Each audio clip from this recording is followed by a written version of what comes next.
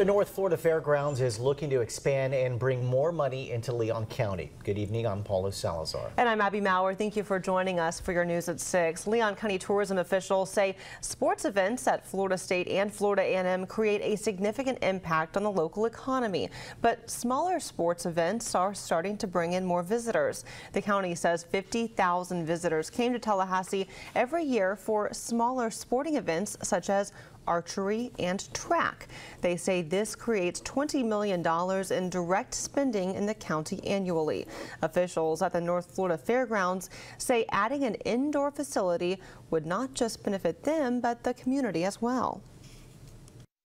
I think it means more for the community than it does for the fairgrounds. The fact that people would come from all over the southeast to come to Tallahassee for these sporting type events, I think it means more to the hotels, the restaurants. It means a little bit to the fairgrounds too. Fairgrounds officials say there is no indoor facility like the one proposed for about 200 miles. With this in mind, the county is hoping it will bring more visitors to the area. The goal here is to identify something that can be an economic generator on that fairground site to continue to help lift up that area.